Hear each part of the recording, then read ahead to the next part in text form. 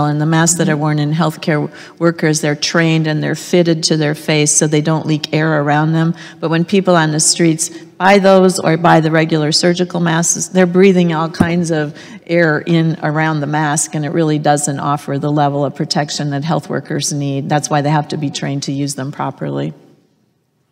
Well, so what I think I hear is that face masks do help if they're put on properly.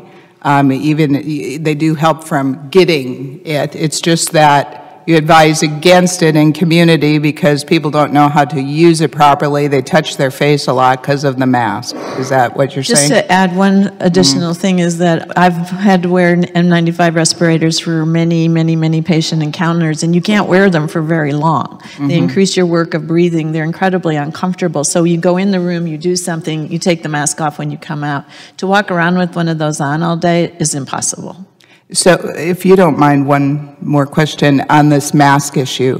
Why do you think it is a lot of the Asian countries, everybody's wearing masks? Is it a cultural thing? Do they think it's going to help, or do they know how to wear it properly? In China right now, they're being required. So that's the main reason why you tend to see a lot of people on the streets of China wearing basically usually surgical masks. But I don't think that they're there because they're having a significant impact on disease spread.